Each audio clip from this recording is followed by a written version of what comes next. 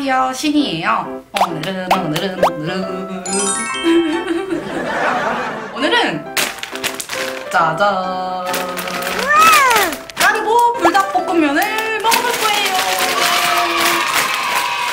까르보 불닭볶음면 먹어주세요 라고 여러분들이 되게 많이 신청해주셨어요. 안 그래도 할 생각이었는데 여러분들도 원하시더라고요. 그래서 이렇게 가지고 와봤습니다. 하트랑 막 분홍색으로 되어 있는 게 불닭볶음면 시리즈 중에서 포장이 제일 예쁘지 않나. 불닭 10억 개 돌파 기념 한정판이라고 써있어요. 불닭볶음면이 10억 개가 팔렸나봐요. 오, 축하드리네. 칼로리는 550칼로리로 다이어트하고 있는 시니에게 아주 안 좋은 친구지만 뭐지? 여러분들과 함께 소통하고자 한개입니다. 먹고 싶어서 끓여보도록 하겠습니다. 한번 뜯어볼까요?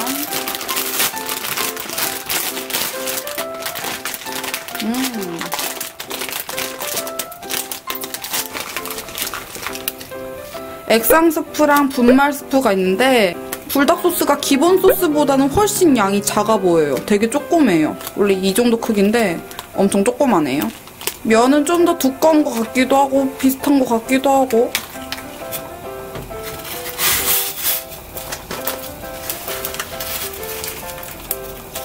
면을 5분 끓이라고 하니까 5분 끓여보도록 하겠습니다.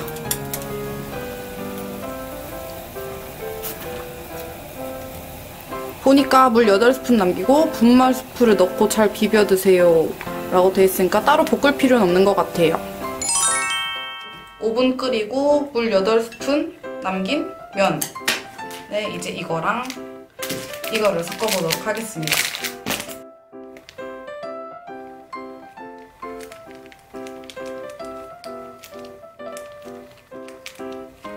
불닭 냄새.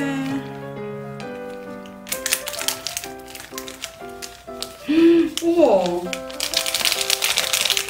엄청 많다.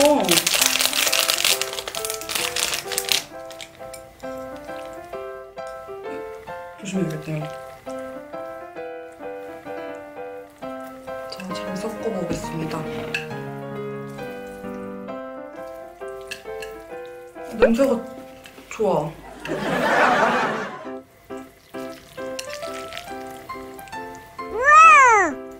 색이 확실히 좀 연하고 크림스러워요. 좀 로제 파스타처럼 그런 색이거든요? 냄새도 좀 진짜 로제 파스타 냄새 나거든요? 지금 침 나와요. 빨리 먹어야겠어요.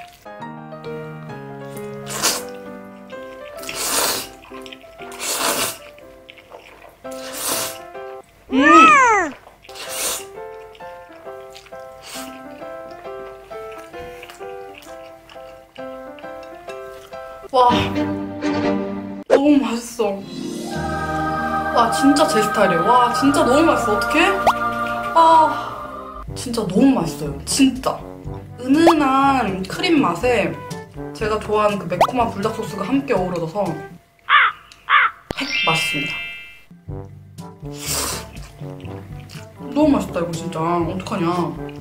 근데 그 불닭 소스의 그 특유의 매콤한 맛은 똑같고 거기에 그냥 크림 소스가 추가되었다고 생각하면 될 것 같아서 매운맛은 똑같은 것 같아요.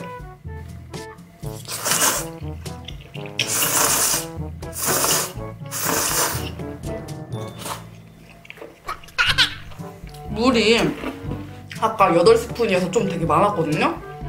근데 이 크림이 이게 꾸덕꾸덕하게 바꿔주네. 완전 꾸덕꾸덕해졌어요.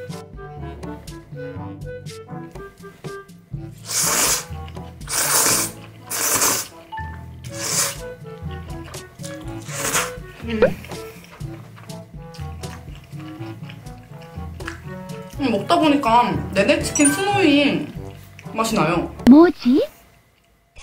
그런 그 치즈가루 있잖아요. 그 치킨 치즈가루 그거. 그 맛 나요. 뿌링클 같은 거.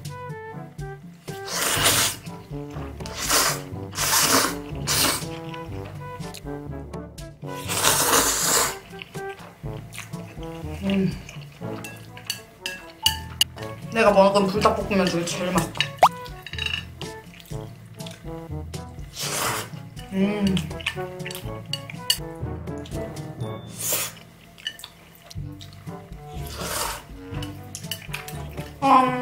제가 요즘에 풀떼기밖에 안 먹어가지고 라면이 진짜 오랜만이거든요.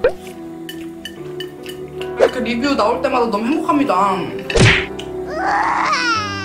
맛있는 걸 먹을 수 있어서.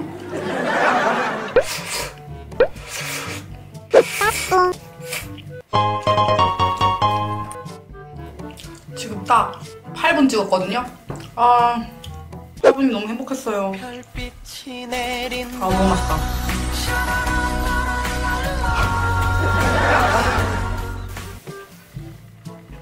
뭐지? 저도 어제 동생이 먹다 남은 탕수육이거든요.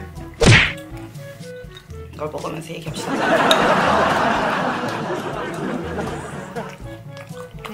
차가워. 그래도 맛있네.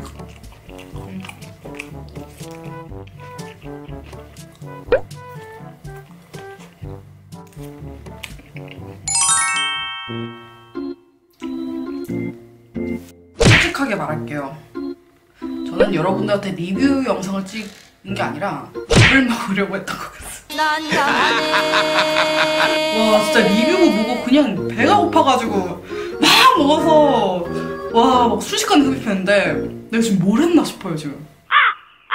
진짜 너무 맛있게 먹었어요. 네, 너무 맛있었습니다. 일단 저는 까르보나라 크림 파스타보다는 토마토 파스타를 더 좋아합니다. 왜냐면 크림 파스타는 계속 먹으면 좀 물려요. 저는 토마토 파스타는 물리지 않아요. 왜일까요? 그래요. 뭐 크림치즈, 뭐 모짜렐라, 뭐 그냥 다 좋아하는데 이상하게 까르보나라 크림 파스타는 좀 많이 물려야 해요. 그래서 저는 로제 파스타나 토마토 파스타를 더 좋아하고 선호하는 편인데 이거는 딱 제가 좋아하는 로제 파스타 같은 라면이어서 더 맛있게 먹었던 것 같습니다. 리얼 핵 맛있었습니다. 핵 존맛탱. 요즘 제가 잘 쓰는 말이거든요. 핵 존맛탱. 핵 존맛탱. 진짜 맛있어요. 진짜 맛있어. 제 불닭 시리즈를 다 보신 분들은 아시겠지만 저는 불닭볶음 탕면이 제 1위였습니다. 정말. 지금도 불닭볶음 탕면 정말 좋아하고 맛있게 먹고 있는 제품인데 바뀌었어요. 정말. 진짜 맛있어. 항상 난 한 개 끓이면서 후회하는데 이제 또 나오면 이제 2개씩 끓이려고요. 내가 분명 그때도 후회했는데 왜 내가 또 오늘 한 개를 끓였는지 2개씩 끓이려고요. 그리고 제가 옛날에 까르보 불닭볶음면을 만들어 먹었었어요. 우유랑 치즈 넣어서. 그거랑 확실히 다른 맛이에요. 이건 확실히 좀 인스턴트 까르보 불닭볶음면 맛이고 그거는 좀 진짜 파스타 집에서 파는 그런 까르보 불닭볶음면 맛이 났었거든요. 좀 고급진 까르보 불닭볶음면을 드시고 싶으신 분들은 제가 만들었던 방법을 참고해서 만들어 드시면 더 맛있게 드실 수 있을 것 같고, 만들어 먹는 게 귀찮다, 그냥 끓여 먹고 싶다 하면은 이 까르보 불닭볶음면 사서 만들어 먹어보면 되지 않을까 싶습니다. 네, 여러분 이렇게 해서 오늘은 까르보 불닭볶음면을 리뷰해봤는데요. 왜 이렇게 나 오늘따라 텐션이 또 업그레이드 했지? 맛있는 거 먹어서 그런가? 재밌게 봐주신 분들은 좋아요랑 구독하기 한 번씩 눌러주시고 제 인스타그램에 놀러오시면 저랑 너무 많이 소통하실 수 있어요. 그러니까 제 인스타그램에도 많이 놀러와주세요. 그럼 전 다음 시간에 여러분들 찾아뵙도록 할게요. 안녕!